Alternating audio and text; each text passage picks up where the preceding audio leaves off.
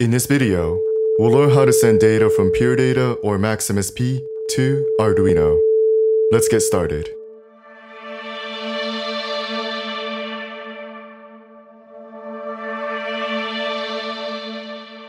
As we discussed in the Addressable LED video, PWM on Arduino allows us to control the color and brightness of an LED. We can also use PWM to control solenoids and motors. We'll learn how to send data from pure data or max MSP to Arduino.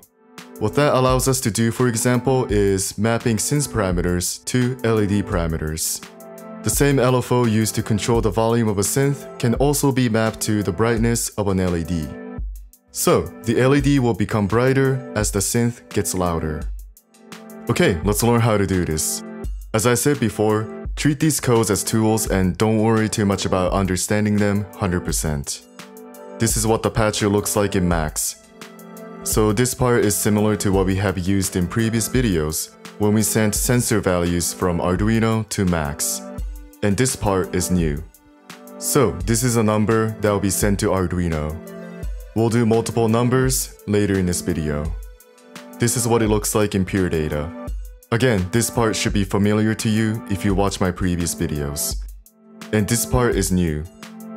Because we're using the vanilla version of pure data, we need to download external objects, which is easy to do. Click Help, find externals, and type and install the following objects. Here's what the Arduino code looks like. Okay, I gotta confess here, I have no idea how this part works exactly. I found it in the Deep Depth of Cycling 74 forum about 6 years ago, and I wish I can credit this person. Whoever you are, thank you so much. And I'm happy to be able to share this code so that people can create exciting projects with it. The number sent from pure data or max MSP is assigned to this value variable. Okay, so let's test this out. We'll start with one parameter. This LFO controls the volume of the synth and the brightness of the LED.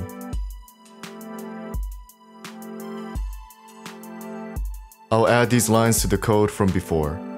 Please watch my LED video first if you want to follow along.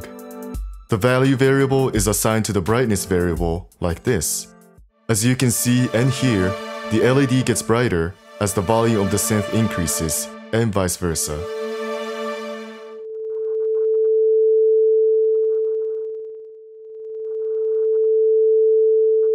Okay, can we send multiple data at once? Yes.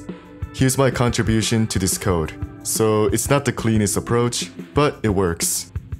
I have two LFOs here with different frequencies. The first LFO controls the volume of the synth and the brightness of the LED. And the second LFO controls the synth filter and the blue parameter.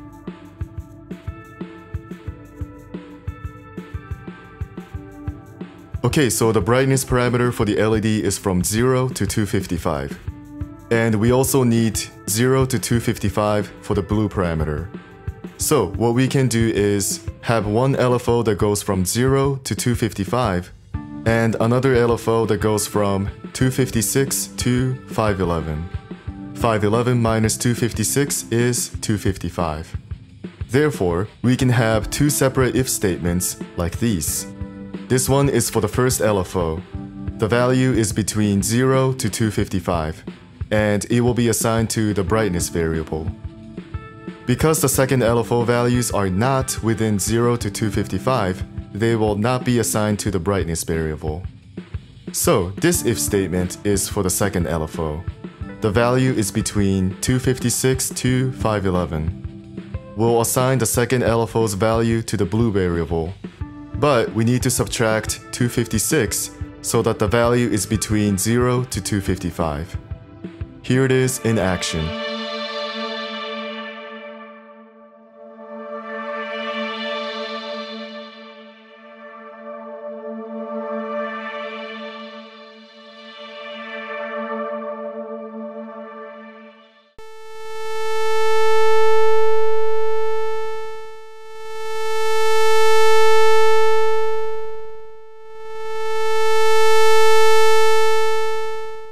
This is all happening simultaneously and super fast, so it works. Hopefully this made sense. For your convenience, if we wanted to send 5 different values from pure data or max, here's what the if statements would look like. Again, this probably isn't the cleanest way to do this. So if there are more experienced programmers who can provide a better way to do this, I'll pin your comment. In the meantime though, this approach should serve you well, as it did for me. I used this approach for this robotic guitar, and it all worked fine. I had 12 servo motors running at once, and it was controlled using max.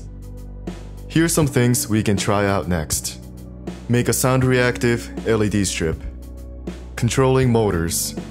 Create a sequencer to control solo noise. And etc. There are so many things you can try out now. Have fun!